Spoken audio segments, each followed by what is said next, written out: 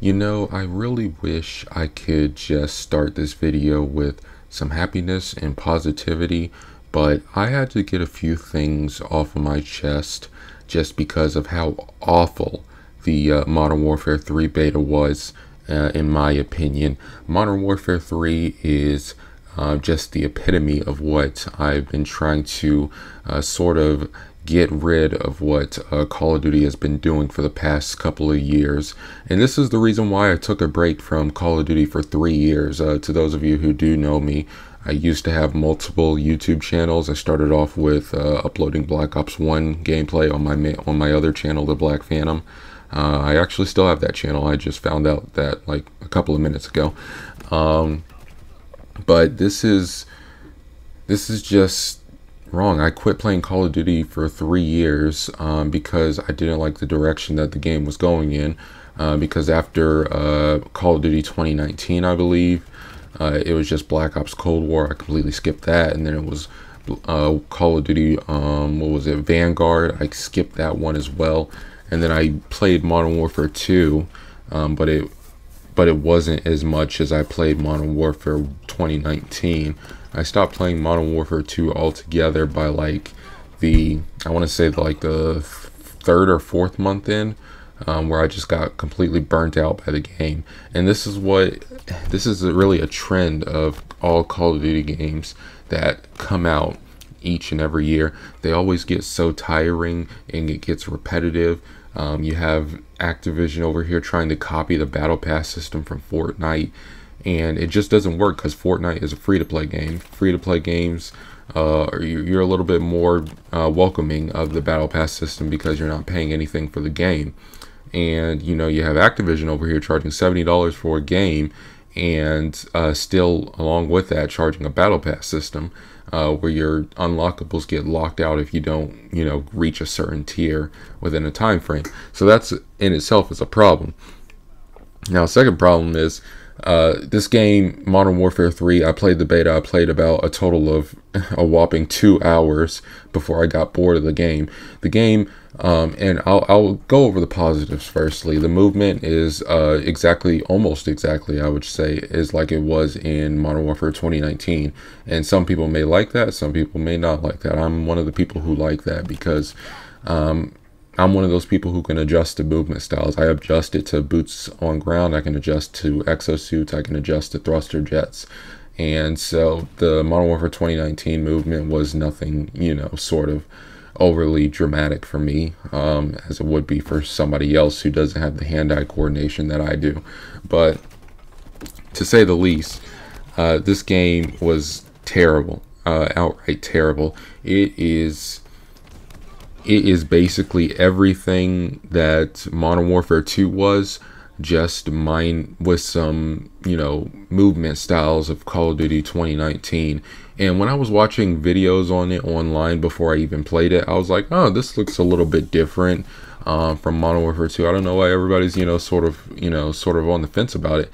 And then I actually download the beta and play it on PC. And first of all, you needed to download Modern Warfare 2 to even launch the application, which I found weird in itself. That was sort of a first red flag. And secondly, I go into the game and the UI and everything is the exact same as what it was in Modern Warfare 2. And I was just furious from that point, because basically what Activision is telling us is they know that people are going to buy their game regardless of what they do. They know there are going to be people that go to the midnight releases. They wait and camp out on Xbox Live or PlayStation Network at 12 o'clock at night, and fresh in the daytime, and they'll pay a full $70 for this game, and they're just going to be laughing their way to the banks about it.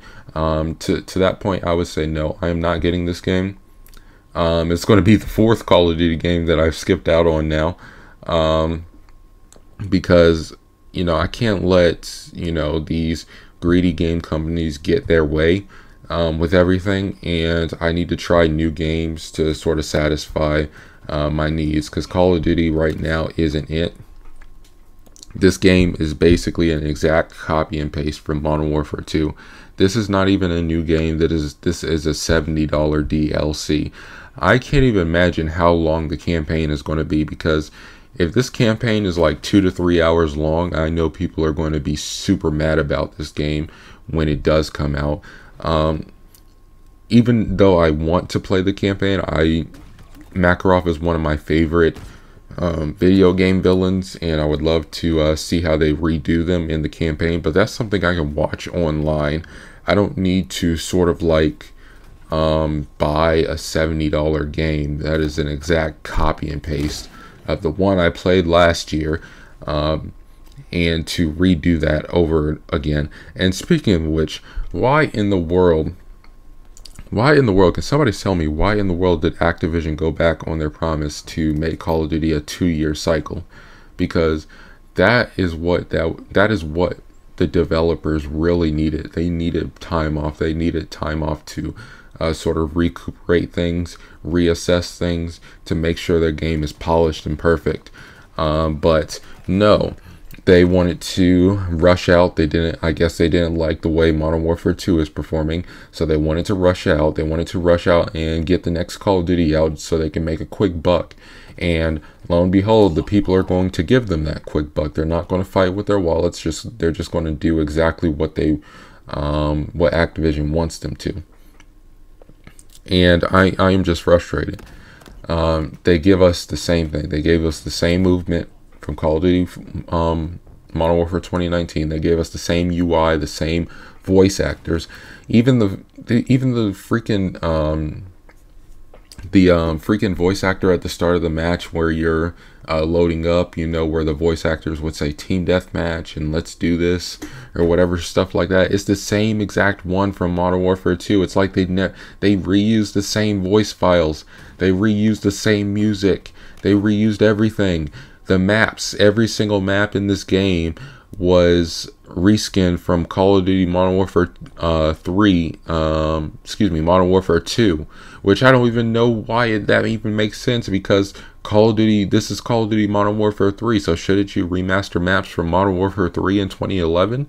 No, they remaster all the maps from Call of Duty Modern Warfare 2 in 2009.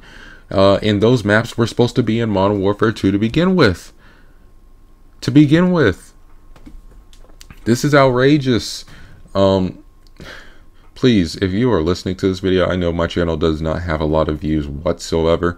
I know I am by all means not a big YouTuber at all, but this is the biggest cash grab that a video game company has ever produced in my life, in my short life, that is. And I will not be supporting this. I urge y'all not to support it as well. Please, we need to stop giving these video game companies the thought of mind if they want to just screw us over. And it's the same thing with Destiny 2. I'm having a problem with Destiny 2 right now. I'm tired of paying $40 to $60 every quarter of the year just to play a DLC that sort of nobody wants to really play. You try to play a raid, and then you go on LFG, Destiny LFG, which technically isn't even a thing anymore, I found out.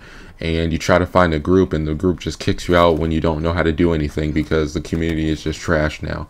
It's the exact same thing. I don't even want to play Destiny 2 anymore. I don't want to play Call of Duty Modern Warfare 2. I don't want to play Call of Duty Modern Warfare 3. I don't want to play Destiny 2. I don't want to play any of these games that are being, forced out there by the hand. And, I thought, and to say the least, I'm sorry, I'm getting flustered over here. To say the least, hopefully Microsoft acquiring Activision earlier this year. I think they just closed on the deal a couple of days ago. Hopefully that will bring some common sense to Activision, but let's be honest here, fellas, I highly doubt so.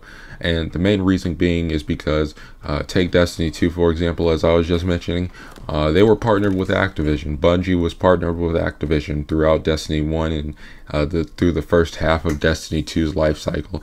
And as soon as they split from Activision in the last half, the previous half of Destiny 2's life cycle, everybody, including myself, was like, oh man, they don't have to charge for microtransactions anymore.